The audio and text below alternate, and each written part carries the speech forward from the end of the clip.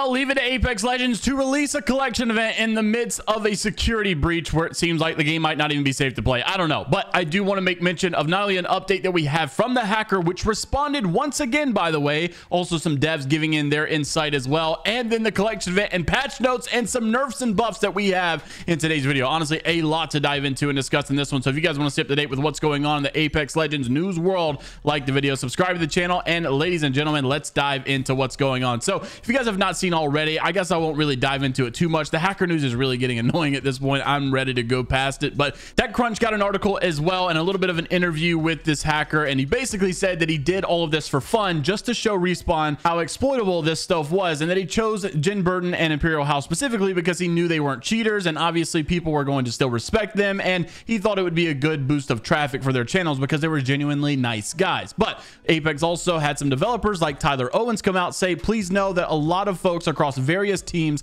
have been working extremely hard in response to this the last few days. We care deeply about this game. We know you guys do too. Also, I'm super thankful for Pirate Software and voices like this who take on the difficult work of educating others about the complexity of being a game dev. It takes an immense amount of knowledge, patience, and communication skills and empathy, but has real world positive impacts. It's important to know EA has multiple parties involved in this. They do not plan to let these hackers off the hook just because they were nice. They are still actively investigating it on a personal level, and it is going to cost them a lot of money, which they will have to give a public statement to their shareholders as well, and it's just not going to be good for EA. So as I mentioned before, they are probably going to start cutting all these loose strings as well, and everything that probably could be a security breach is now just going to be one, and they're going to probably just cut ties with a lot of stuff. Anyways, let's dive into the new event, the Shadow Society collection event. Patch notes came out today. We've got new heirloom, new limited time mode, new store updates, skins and tracker rewards, balance updates with weapons, and all kind of stuff to go through, and it is a long one. They actually made a lot of changes, which is crazy because they still had the tournament that didn't even get to finish from the last one, and now you're going to implement all these nerfs and buffs and stuff. I don't really know what they plan to do about that, but they did still take it to Twitter and show that their collection event is here. They're promoting it as normal, as if nothing else to be worried about right now, but I don't know. First thing we need to talk about is this new limited time mode. It is called Lockdown, and here's the description. Hold fast with your squad and defend your domain in Lockdown. It honestly sounds pretty sick. The first 4-squad free-for-all battle for dominance. Squads will spawn in with a standard TDM loadout and seek out for capture zones, which will periodically spawn throughout the small mayhem-filled maps. And Thunderdome, Skulltown, Zoo Station, and Monument will also be included here. Earn points by capturing zones, holding them uncontested, and eliminating other players. The first squad to 500 points wins the game. Then you've got the Apex Artifact Cobalt Qatar. This thing does look sick. I'm not gonna lie. Probably one of the better heirlooms, and it is a universal heirloom, by the way. So yes, you will actually be able to get this for every legend that you play. And I do think they're probably gonna start taking this approach more often just because there's more money involved, right? It's not like a legend specific. Everybody can feel like they can buy it and you can actually use it. What was interesting though is I did have a lot of people saying that we should go dislike the trailer on YouTube. We should completely boycott this event after Alpha Intel had posted all 36 items, including the Cobalt Qatar. Apex Artifact can be acquired via the Shadow Society event packs with no duplicates of event items. Complete your collection before the event ends and you'll automatically receive the Cobalt Qatar's matching death box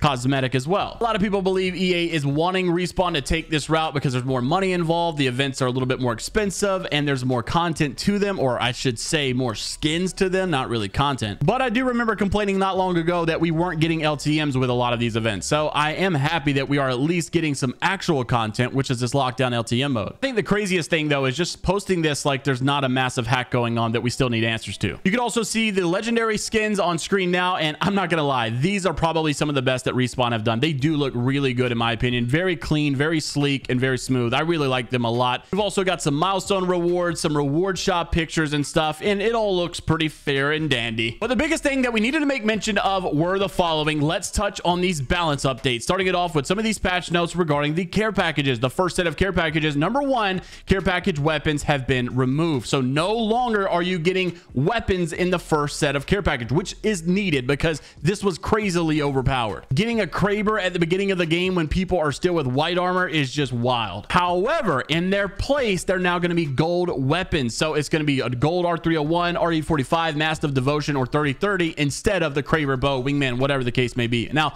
I do still think that this is a little crazy, but it's much better than the care package weapon spawning. So I do like this change overall. Second and third set of care packages are unchanged. You're still going to get those guaranteed weapons and stuff. The assault rifle and marksman rifle spawn rates have now been normalized per zone as well. Then we get into some weapons, nerfs, and buffs. Number one, the car SMG from season 20 launch. It missed this in the patch notes, so this one's not really a change, but the ADS vertical recoil was slightly increased. A change to the EVA 8 in the care package. The blast pattern has now been tightened. The initial projectile size has been increased and improved handling and reduced ammo reserves to 64, and it was 96. So a little bit of nerf, a little bit of buffs. Let me know what you guys think. Rampage also got a change where the energized time was slightly reduced to better match the animation, and the wingman in the care package also got changed where the ammo reserves was decreased to 72 instead of 90. A little bit of a nerf. Can no longer equip the digital threat. That was already changed anyways, and optic is no longer locked and can be replaced. Now we move into the legends. Number one, ballistic. So the upgrades got a little bit of a change. The ammunition has been completely removed from the game. The lasting bullet was moved down to level 2, and the new speedy whistler, which is a successful hit with tactical, gives a 2-second burst of speed. That's going to be a level 3. Then we move on to Bangalore. The rolling thunder cooldown has been increased to 4.5 minutes instead of 4 minutes. The smoke launcher is going to be getting a change as well, where the cooldown was increased to 35 seconds instead of 33. They no longer deal damage either, which is kind of a big change in Bangalore in my opinion. Smoke duration has also been decreased to 11 seconds instead of 18. Smoke particles now dissipate faster. Bangalore nerfed, nerfed, nerfed. The Big Bang upgrade has now been removed, and there is a new one for tactical cooldown, which reduces the tactical cooldown by 5 seconds. And then there's an upgrade at level 3, which has some changes as well. Number one, the Cover Me upgrade is an auto ping, no longer tracking the player who triggered double time. And then Refuge, where the heal rate was increased to 3.5 HP per second instead of 3 HP per second. Then we move on to Bloodhound as well with some upgrades, and here are some changes with Bloodhound. The upgrade for Odin's Glare has been moved to level 2, and the tactical cooldown was moved to level 3. Gas Daddy Caustic also got some changes where the gas damage now increases by 1 on each tick, and down players will still only receive 5 per tick. The gas slow effect now only applies on first damage tick for 2 seconds. And then the upgrades also got some changes here where the particle diffuser was now moved to level 3 and residual toxins was moved to level 2. Conduit also got some changes here where basically the cooldown increased to 31 seconds instead of 26 seconds. The regen interruption delay time has also been decreased to 2 seconds instead of 1. Fuse also got some changes here with the upgrades of Reckless. Explosive damage is now reduced by 50% instead of 25%. Lifeline also with some changes here. The upgrades of level 2, the tactical cooldown has now been removed. The new tactical cooldown plus allows the tactical cooldown to be reduced by 25 seconds, making the cooldown time equal to its deployment duration, so you always have the dock. Upgrades at level 3 have also been changed with gift wrap removed, and the new gold plated next package spawns with golden gear. So that gold gear could be an Evo cache, gold knockdown shield, or gold backpack as well. And it also contains 1 battery, 1 med kit, and either a Phoenix kit or a mobile respawn beacon. Octane also got some changes here with his upgrade known as Reckless. The explosive damage has now been reduced by 50% instead of 25. Pathfinder also got some changes with an upgrade of Zipline Zen. The damage reduction was increased to 50% instead of 25%. Revenant also got some changes where the Nox no longer refresh the tactical during the ultimate, and tactical cooldown is no longer shorter than the ultimate, and the ultimate cooldown has been increased by 60 seconds. That's a big one. And then upgrades also got some changes here inside of Revenant where the Agile Assassin has been removed. The tactical cooldown was moved to level 3. The new ultimate cooldown reduces the ult cooldown by 30 seconds, and that is a level 2 upgrade. Seer also got some changes where the focus of attention was decreased, the activation delay to 1.2 seconds instead of 1.4. Seer's also got some upgrade changes here where the Artist Reach was moved to level 2. The Long View upgrade was moved to level 3. Racing Hearts has also been removed, but not entirely because it was just integrated into the base tactical. And then there's a new ultimate cooldown which reduces the ult cooldown by 30 seconds at level 2. Honestly, I was kind of worried that they were going to start taking this approach where the upgrades were going to be less specific and niche, and they're going to start just being cooldown reductions and whatever. I guess it's cool. I guess it's something. But